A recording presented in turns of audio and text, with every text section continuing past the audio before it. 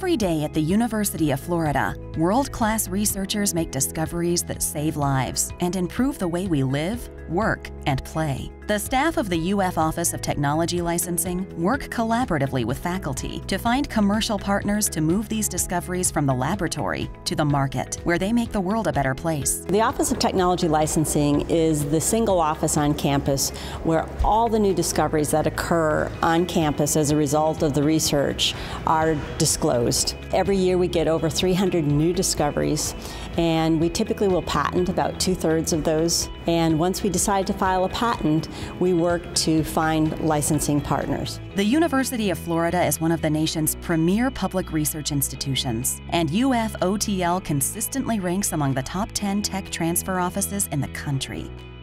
Having spent 12 and a half years at Cornell, we there viewed the University of Florida as a model in this business. The process is not cumbersome, it's not legalistic, it's friendly. I think we're all trying to drive to the same conclusion, which is bringing practical products to people as quickly as possible. One of UF OTL's major strengths is launching startup companies.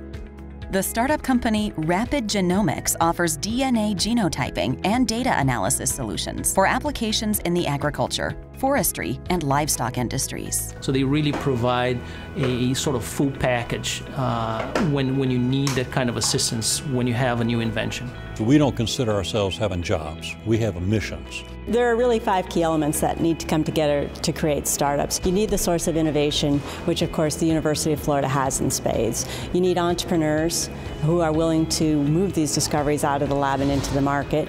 You need to have funding because so many of these discoveries need further development. You need facilities like incubators because the success rate of companies in an incubator is significantly greater than if they're out on their own. And lastly, you need the expertise in the tech transfer office and the passion for making sure that these things come together.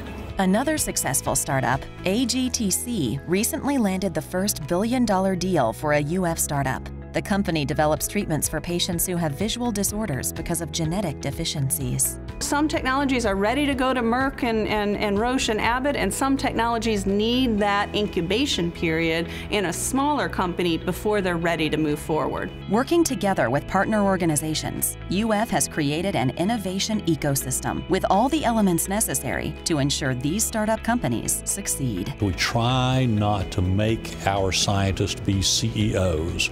We try to get our scientists to work and with us to find management talent, to partner up with them, to put together a well-rounded team. University Office of Technology and Licensing has done quite a good job of connecting both to the investor community, the entrepreneur community, as well as to the strategic community. The Gator Nation is a great nation, and these Gator technologies are changing the world and will be doing so more powerfully every year that goes forward.